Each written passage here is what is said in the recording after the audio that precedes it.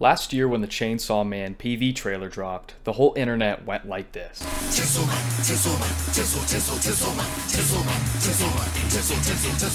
While I was over here like this. Everyone was changing their profile pictures. People were barking for this bitch.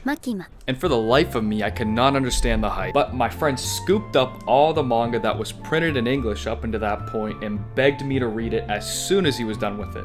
Initially I said no, but after days of him begging me to read, I finally said, "Alright Ace, I'll read them. Give me the books." And of course they sat on my desk for 2 months without ever being opened. And again, I felt bad. I just could not give a single fuck about any of the hype. I told him, "Hey Ace, man, listen, I'm waiting for the anime. I promise I'll watch it, alright? I promise." So of course, when the anime came out, I just didn't watch it. And I really wanted to know why I wasn't watching it, because if I did, I'd probably love it. Is it because I'm getting older and I have just no desire to watch anime or play video games? All these things I've loved my entire life that made up such a large part of my life, I just don't want to do them anymore. Why is that? I have people telling me every single week how amazing this show is, and I just brushed them off for so long. Is it because of some recent experiences that I had, especially with video games like Cyberpunk and BDSMP? And the only new anime I even started this year was Bungo Stray Dogs, which came out all the way back in 2016, but yeah.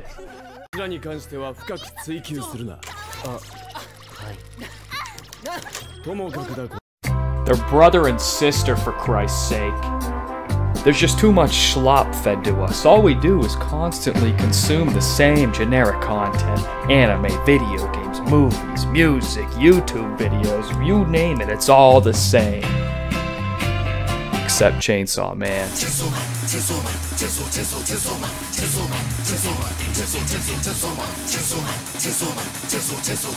Holy shit! You got Denji over here carving this sorry son of a bitch up. You got Power over here saying, "Oh man, this is worse than that one time where I got swallowed by that bat." Then you got Denji over here touching Power with his shit-covered hands. And Makima has the sign language death note. Now while this show is incredibly aesthetic and badass, what hit me the most was Denji. He's different from all the other shonen protagonists. He's not fueled by revenge, or to become the greatest, or the strongest. He just wants to live, and he's trying his best to do so. All he wants to do is have delicious food, have a safe place to live, and grab some tits. And at the end of the day, isn't that what we're all trying to do?